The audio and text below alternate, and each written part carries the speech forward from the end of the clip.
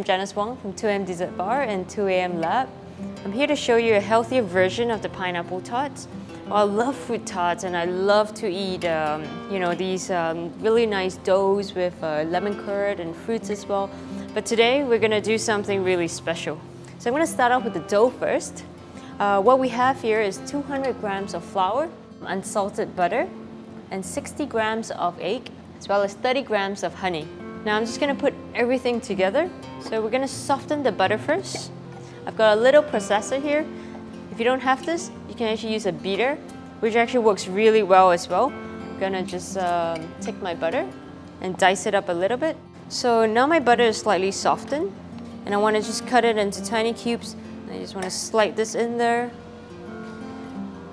And I'm also going to add the honey here. So you just want to let the honey mix well with the butter. Now, we want to mix this together.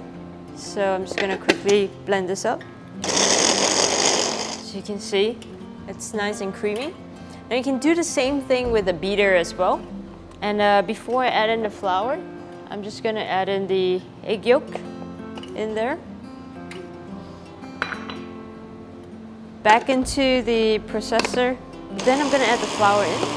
Okay. So I'm just going to use my hands, put it all in there. Okay. Now it's nice and becoming a dough. And then of course, pinch of salt.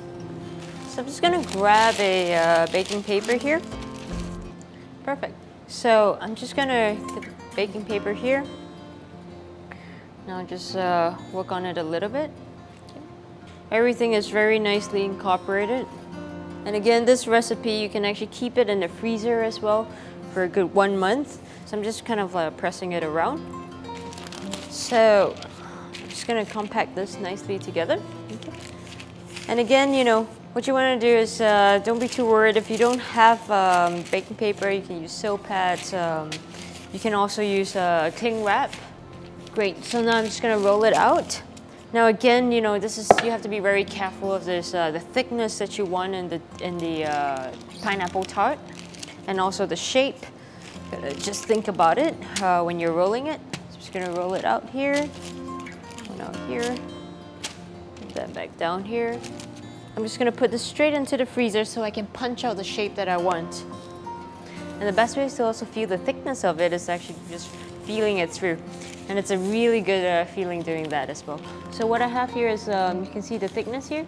This is the thickness that you want. Great. Just gonna quickly take my tray and put it straight into the freezer. It's brilliant. Okay. So while waiting for the dough to rest, we're actually gonna start on our pineapples. So again, this is a pretty huge pineapple, and we're just gonna do 1 pineapple today.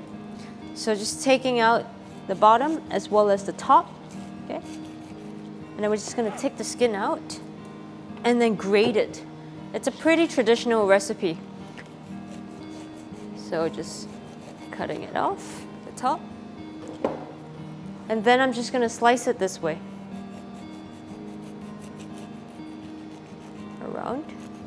So what you wanna do is also cut it into wedges.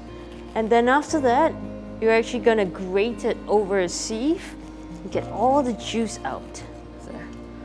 So there we go. And then I'm just going to quickly dice it up. Actually, I'm going to dice it up this way as well. Okay. Now you don't take out the core, because that is also edible. I'm going to get ready my tools.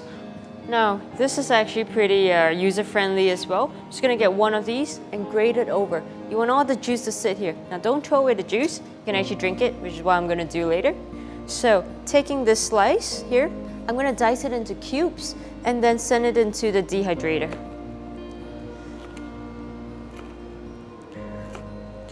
Just going to roughly chop it up because you know what, it's going to be inside it anyway. So I'm going to now prepare my tray. So I've just finished dicing up, loosely dicing up the pineapples. I'm just going to toss them around. I'm going to quickly put this in the oven, 120 degrees for 20 minutes.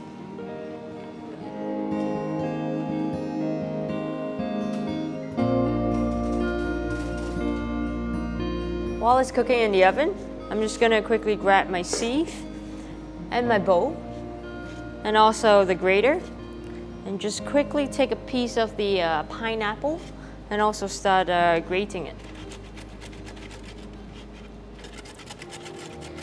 Now you want to keep all the juice in there as well. Now again, I love the smell of pineapples, I love the sweetness. And you can see, this is what you want to get. It's really, really nicely finely grated. And look at the juice. Look at that. That's my cup of vitamins for today. Now I'm going to just take the flesh. And you can see, you just want to just take out the juice. Why you want to do this is so that it expedites the process. So I'm going to quickly compress it. And I'm just going to put it into the pot and then let it self-caramelize. I love doing that to fruits and not adding additional sugar to it. I'm gonna now put it on medium heat and continuously stir it. So you don't have to be at the pot all the time. All you have to do is just give it a stir once in a while. Here we go. So it's nice and frozen now. The reason why we keep it frozen as well is because, so if you don't have it frozen, you're actually not gonna get the really nice defined and refined shape. So I'm just gonna use rounds, okay, and just punching it out. So look at that. And you can keep doing this and making maybe about 10 to 12 pineapple tarts. Again, depending on what shape and size you want. Just gonna quickly put this on a sill pad. Again, you can also put this onto a baking paper. So I'm just gonna put this into the oven, 175 degrees for about 9 to 12 minutes.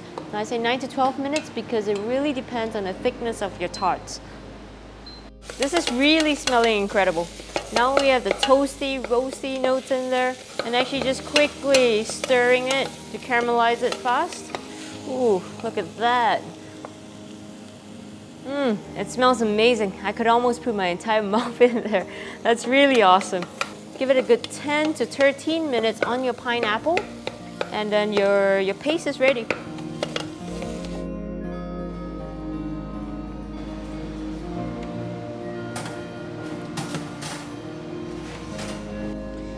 Okay.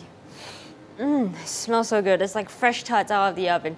You know, you really kind of smell that buttery notes to it as well. Now our pineapples are ready. Now we also got our dehydrated pineapples ready. This is just to add some texture to your pineapple tart. So what we have here is the pineapples. Now you can see all the fiber textures in it. That's actually what you want.